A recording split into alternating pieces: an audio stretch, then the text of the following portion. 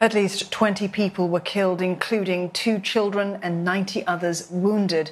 That's after 3 Russian missiles struck into the heart of the central Ukrainian city of Vinnytsia.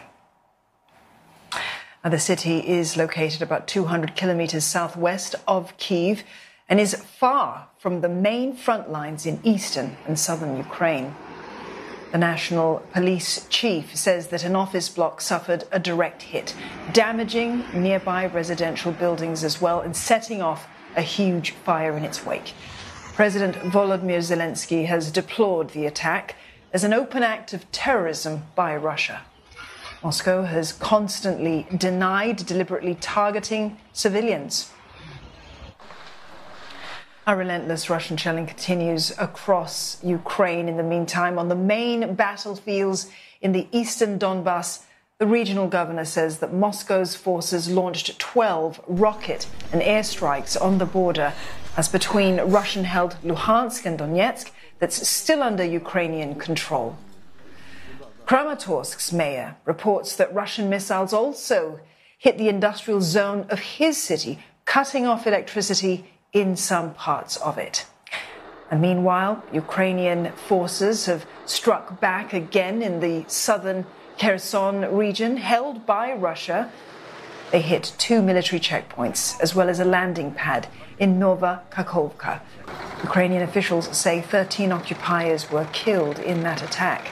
It's the second one in the area this week as Kyiv prepares its ground forces for a massive counter-offensive to take back the region. Well, John Gambrell joins us live now from Lviv for more. John, tell us, if you will, more about this Russian strike on the central Ukrainian city of Vinnytsia. What more do we know?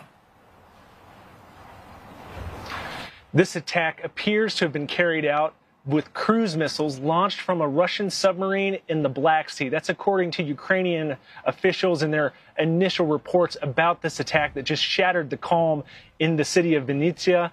Now, what happened then, the missiles smashed into basically a large roundabout area that had a lot of civilians in it. It was next to a concert hall and a multi-story building. And afterwards, the blast had blown out all the shop windows, all the glass from that multi-story building. Cars were on fire, and unfortunately, bodies lay in the street. Now, firefighters have gone in and started to try to extinguish the flames from those fires, and authorities say that at least 20 people have been killed and 90 wounded, as you mentioned earlier.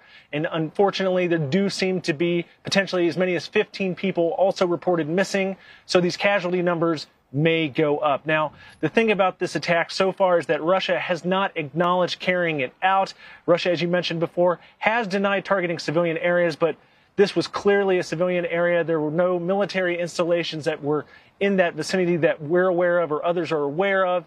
And meanwhile, this city also had become sort of a gathering point from those fleeing the fighting elsewhere in the east. The city that's southwest of Kyiv had not really seen the same level of shelling or anything else. People had kind of come there for that sense of peace and calm, and now peace there is shattered. John, Russian forces have been making a relentless push into the eastern side of Ukraine. What's the latest from the front lines there? Russia had made some small territorial gains as recently as a couple of weeks ago in the Luhansk area. But as of right now, we're not seeing the Russians make any large breakout. This comes as analysts say that the Russians are now in what they describe as an operational pause, regrouping and rearming after over 140 days of waging war on Ukraine. Now, that doesn't mean that the fighting has stopped, though.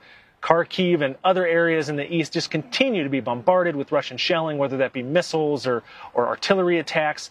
And there seems to be some effort by the Russians to kind of solidify their positions ahead of any other sort of Ukrainian counteroffensive. Now, the one thing that's interesting is the British military today said that given the current state of affairs, the aging Russian equipment, the aging weaponry, and the Soviet-era tactics that the Russians are using in that area aren't really going to be enough to break through and have them make any other large territorial gains.